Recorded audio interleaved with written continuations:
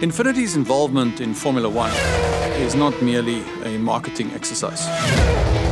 Sebastian Vettel gave extensive input into the development process of the new Q50, particularly with regard to the steering system, the brake performance, and body control and suspension movement. So in sport mode, the car is very direct. Through the slalom, the car feels settled and it felt under control, let's say.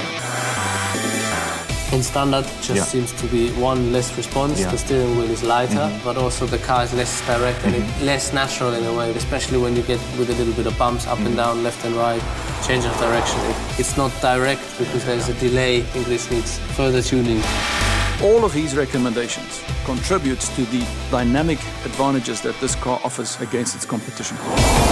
Just about to do the high-speed test. It was extremely interesting for me to get the new car ready. There were some experiments that still needed some polishing. Just about to enter the oval now. I was just trying to give a little bit of feedback, talking about steering, braking behavior, things like that. So it was good to get a first impression. Well, Sebastian's involvement within the development of Infiniti vehicles has been very similar to how he offers feedback within Red Bull. Sebastian will drive any vehicle on the limits. Be that a road car or a Formula One car, his sense, feel and touch is something quite unique.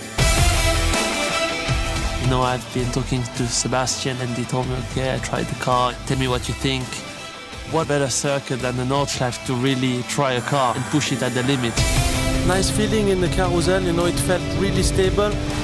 When I spoke to Sebastian, it was very good news. It feels a bit like a race car. I was very happy to hear that I was able to help. It's obviously important to tell, you know, the guys what needs to be improved. The change of direction and the weight of the steering wheel is definitely great. I really like this.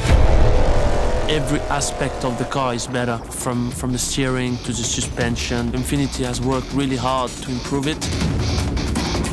You know, it's gonna seduce a lot of young guys, and I'll be one of those because I'm sure that the people that will drive this car will feel something completely different to what they were used to, and this is what we want to achieve.